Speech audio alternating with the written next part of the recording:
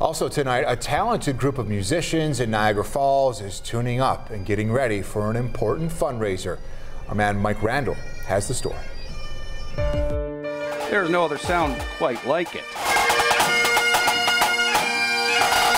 It takes a special breed of musician to take on the challenge of bagpipes. Practice and dedication. Duncan Hollinger gravitated toward the unique instrument about 45 years ago. I guess my family is Scottish. My father was interested. I heard them from a very young age. Duncan is the music director for the MacKenzie Highlanders Pipe Band. Bagpipe bands, the music director is known as the pipe major. With an instrument that has one volume, extra loud, Duncan has to make sure they're all in tune.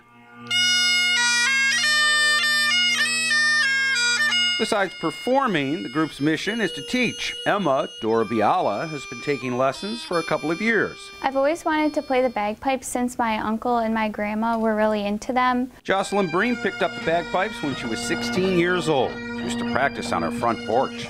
What did the neighbors say about that? My neighbors actually loved the bagpipes, so if I brought my bagpipes out, they would say, "You can play anytime you want." The band has a fundraiser coming up January 22nd to raise money for scholarships and to buy new kilts. These things aren't cheap. You know, kilts run around $700 to have a well-made kilt.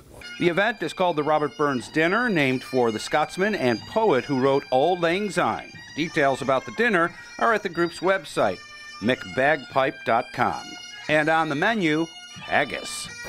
It's sort of a cross between a sausage and stuffing. We have traditional haggis, although we do not, it is no longer cooked in a sheep's stomach. The MacKenzie Highlanders Pipe Band can always be seen wearing these traditional kilts year-round, even on cold winter days. It's wool, it keeps you warm. It's amazing. Outfitted with one of these, you can barely notice the negative wind chills. In Niagara Falls, Mike Randall for 7 News.